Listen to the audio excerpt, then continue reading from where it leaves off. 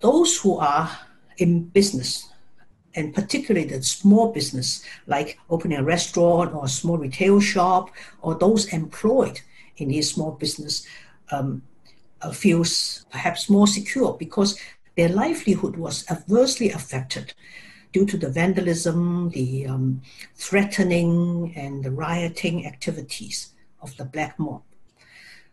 As for some of my friends who are ordinary people who doesn't run a business or anything, but they feel their freedom of movement are curtailed because they are afraid in case they go to a shopping mall or on the street, they might be caught in the midst of the riots. Most ordinary people do not discuss politics anymore in fear of bodily harm, in fear of being beaten up. I have many friends who drive themselves, and they feel much safer now because they don't have to worry about blockades set up by the black masked rioters.